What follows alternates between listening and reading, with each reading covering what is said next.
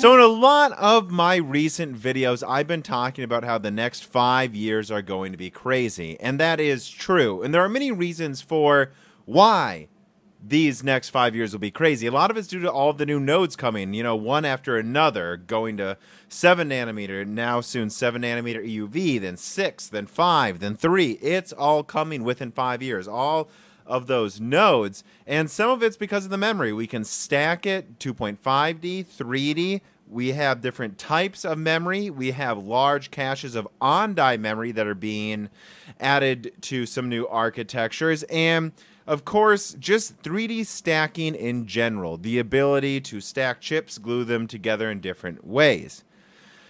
But that's not all. There's also this new innovation coming that is monolithic dies, and not monolithic just in terms of, oh, it's one die and we're lazy. I mean dies of a size we've never seen before. The next 5 years are going to be crazy for multiple reasons, and one of them is how big things are about to get. I remember when I first saw the die size of V100 Volta held up by Jensen Huang back in 2017.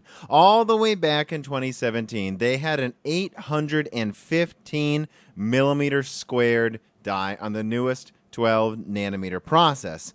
It was incredibly impressive, and actually, on a side note, that is when I realized AMD was just gonna be behind for the next 3 years. There was no way they were coming back, at least around the corner. But what if we could go bigger? What if this is just the canary in the coal mine of one direction we can go in this industry? Well, I give you the new era of wafer scale dies. And by the way, I did get to see this 46,225 millimeter square die in person. I don't have a picture of it, but he held it up. I got to see it close up. It is impressive. God, that silicon's shiny, by the way. Let's talk about how interesting this is, though. The way they did this is by using an entire 16 nanometer wafer, or the square portion of it. They didn't use the edges because they didn't find it necessary, and they overlaid a mesh that made it a single monolithic die. Maybe not quite, and I mean technically right, quite as low latency as if it was just one, how do I put this, traditional die, but it was all on one wafer. They are literally as close as you could physically make them, and the mesh connecting them is substantially faster than anything you see on Intel, AMD, even Infinity Fabric. This is monolithic. I don't know what performance loss you get by not having it literally a traditional one die, but it's as close to zero as you can get. Think single digit performance losses, not double digit. It is insanely impressive what they managed to do here. And in fact, the way this works is they overlay the mesh over the defective parts of the die. But according to them, on 16 nanometer, the yields are high enough that it's really not a worry. And because there are, on average, an equal amount of defective portions per quadrant, there's really no latency communication problems. There's basically just a few that are defective in each quadrant. And by the way, that tells you how mature the 16/12 nanometer process is. Nvidia is making a killing. The fact that they even thought to mark up things with super is, oh my god, guys, it's a complete joke. The only way a die like this is possible is if the node is almost 100% mature. But let's start talking about the implications of mega monolithic dies. The first thing to talk about is ultra low latency memory at a large enough capacity on die to actually be usable, especially for deep learning. With traditional memory architectures, you're forced to have ever-increasing levels of tiers to cache and go back and forth. This wastes joules of energy, and it takes time. And you might not think it takes a lot of time, but I can assure you it takes a ton of time when you're trying to do 5 gigahertz operations, right? When you're trying to do billions of processing a second, you cannot afford, at least not in an ideal world, to be going back and forth to all of these tiers. Having one tier of memory is technically the ideal architecture. And this is something Jim Keller talked about before. You know, Raja was much more of a practical person in that interview, talking about on-package memory. But technically, if we can, it should all be on die. The performance gains for processes that batch memory between cores quickly is profound. And no matter what you're doing, you're going to save energy. So 46,000 millimeters squared. Let's just call it that big to make the math easy. A thing a lot of people might be overlooking is that you don't necessarily need to make them that big either, right? You could make them 2,875 millimeters squared. Still over 3 times bigger than V100, than Volta. When you have that kind of a space premium, you might decide, only half of it will be used for cores. The rest, memory. Gigabytes of the fastest theoretical memory you can ever get, saving profound amounts of energy, boosting frame rates, boosting deep learning workloads. This is something that I don't think a lot of people have talked about. The idea of making just substantially bigger dies, and then once you do that, you realize there's so much more you can put on that die that you just could not afford to do before when you had to, you know, design around such a constraint as around 600 millimeters squared. And they're usually on newer nodes, or at least newer relative to how old some nodes we use now are. And so you'd go, well, we're only going to get 75% yield, so we better make sure that we design this in such a way that if we lose this part of the die, the thing still works. You don't necessarily need to do that anymore. Once you're at 95% yields, you can just design how could you theoretically do this the best, and then maybe we make 16 mega dies per wafer. One of them will probably be defective, but the other 15 won't. Some of them will clock higher, but they're all good, and now they're massive.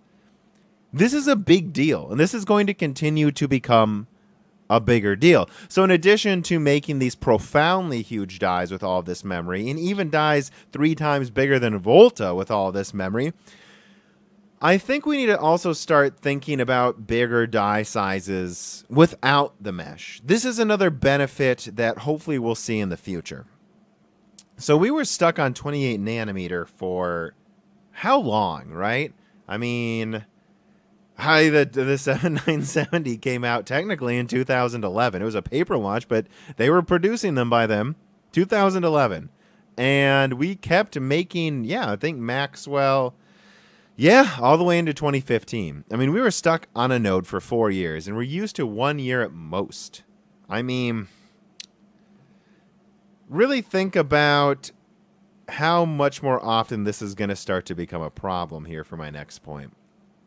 So we were on 16 nanometer in 2016. It's 2019. That's still most cards.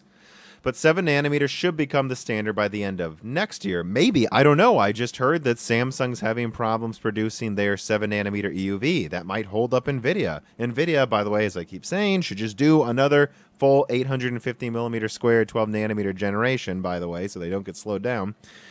But why 850?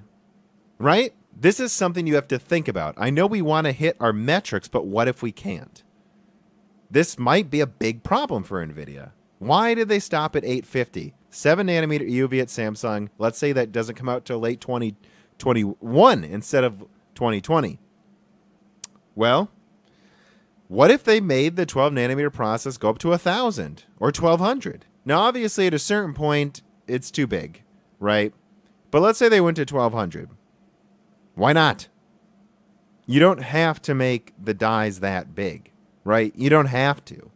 Not at first. You can come to a new node with like 60% yields and just make 300 millimeter squared dies, and then, or perhaps even just make 600 right out of the gate, and just almost all your dies are disabled, partially disabled.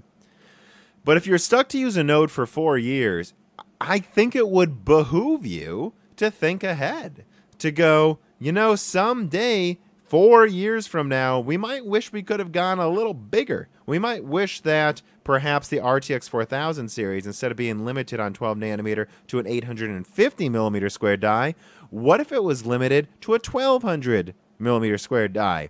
Sounds crazy, but in 2020, that still might be better than whatever you can make on 7 nanometer as long as you go wide and clock it slower. Give it more cache, which Nvidia keeps doing with every generation, by the way. This is something to think about, that it's not just about the mega dies or the semi-mega dies that I've been talking about and what you can do with those dies, but it's also about we need to start planning ahead for bigger nodes so as we're stuck on them longer, we can continue to get bigger and bigger innovations. I bet Intel wish they would have done that with 14 nanometer, by the way. I bet Intel wishes they could make a 1,000 millimeter square die right now. That's roughly how big AMD said EPYC would be if it was monolithic, 1,000 millimeter squared. Well, 64 cores versus 28 Intel, but you wish you made it bigger. Now, let's be clear here. I'm not saying all of this is easy. You have to make the machinery to have the bigger reticle limit. And of course, Cerebras had to do countless things to make it possible to make dies this big, including how they package it and even how they cool it, because if you cool one part of a die, you know, this big in one area the wrong way or unevenly, it will crack the entire die. So this is a lot of effort. I'm not saying it's not a lot of effort, but so is 3D stacking. You know, so are all of these new things. And I think leaving the door open to new options is what makes the next 5 years crazy.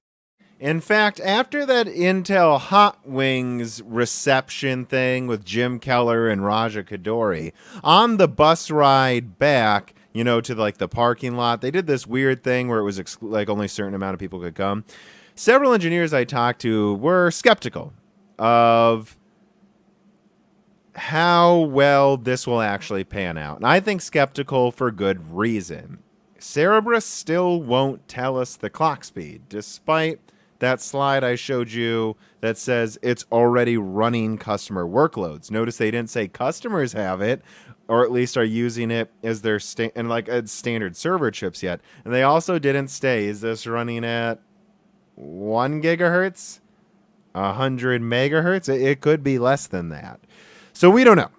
We don't know how well this will pan out, and pretty much everyone on the bus agreed. It's either going to be a spectacular innovation that will just blow everyone away and take market share, or it's going to be a spectacular failure. So we will have to see. And certainly Lisa Su doesn't believe in this future. Certainly back in the 2013-14 timeframe, we said, look, something has to change. We cannot keep doing just bigger and bigger monolithic chips. We can. I mean, we can do it. We just won't do it once.